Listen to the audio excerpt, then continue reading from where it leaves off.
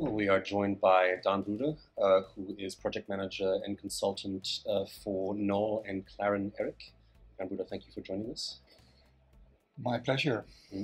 Perhaps to begin, could you perhaps tell us about your work as it relates to SHOC? Well, I'm, let's say, in SHOC in this project. I'm leading work package 3, leveraging services into the cloud. Whatever the cloud is, everybody will still be groping for that concept, or accurate impression about what it means to them. Nevertheless, it's an operational concept, and we can use it, if you like, in the interview too. So I'm leading work package 3, but I'm also leading a task, the task that concerns the switchboard and the virtual collection registry. And so I'm participating in the PMB, the Program Management Board, discussing with the colleagues that lead the other work packages, with the coordinator, and of course discussing with my, how do you say, organization, Clarin.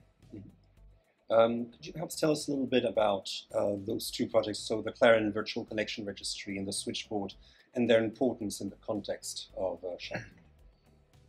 Well, the Clarin Virtual Collection Registry and the Clarin Switchboard are tools that were originally developed by Clarin in the context of other projects. And when I look at those tools, and also my colleagues look at these tools, we always had the idea that, okay, these tools are good, they are promising data management tools, but their range of application could be far wider than just the Clarin infrastructure itself.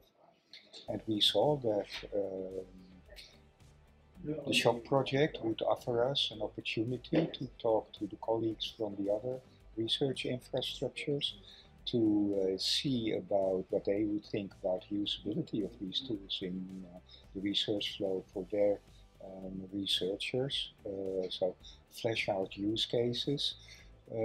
This entails also, of course, learning about the specifics of their infrastructures, seeing what adaptations need to be made, seeing if it's feasible, because, well, we are a limited project, even if we are, say, well funded, and also, let's say, building up the network to discuss these applications. So yeah, so that was the purpose of Task 3.6. And well, beforehand we had some ideas about what kind of problems could be solved by the switchboard and the virtual collection registry. And during the project we had input, and now we have other ideas, newer ideas.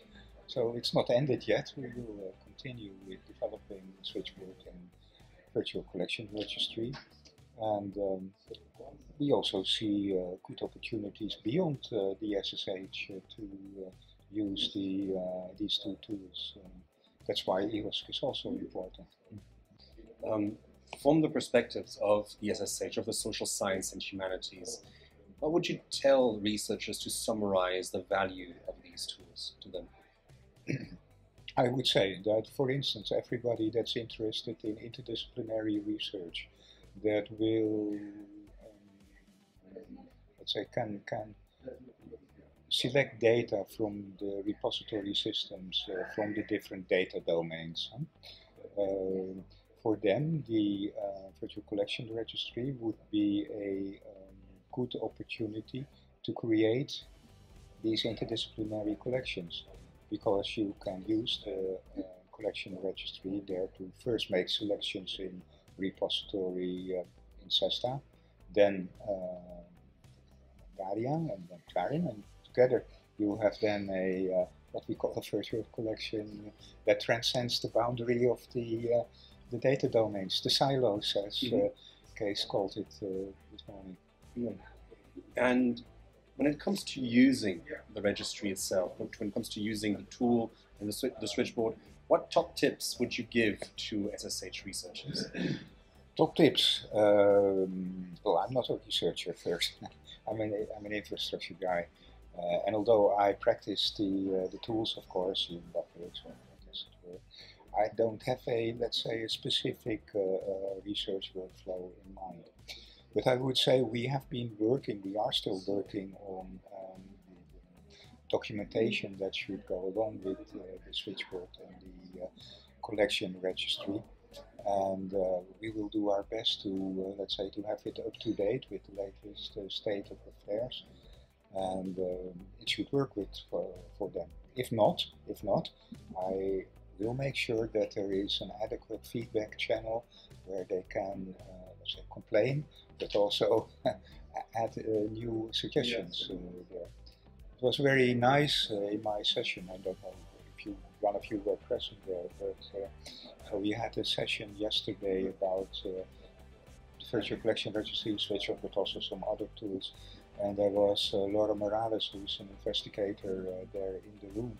And she said, well, I tried it out, and that's true because we approached her already at an early stage to look and to help us a bit to work out new workflows. And she had practiced with the virtual collection registry before. And she said, well, it's all fine if your data is in an acknowledged existing repository. And that's true because that was where it was originally made for. But she said, I'm also browsing the web and I'm seeing pieces of information there and here, and I would like to add that to the virtual collection. And we kind of know this, let's say, this use case because, and it's called web annotation. I don't know if you know that term. And we tried to do something for web annotation in previous projects, which was called SSH. And although let's say, the tool never had great use, we of course built up experience there how we would do this.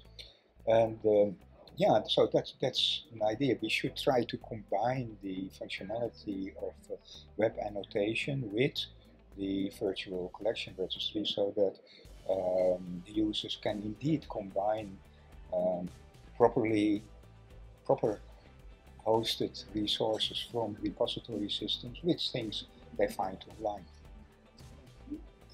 Daan Broeder, thank you very much for your time. You're welcome.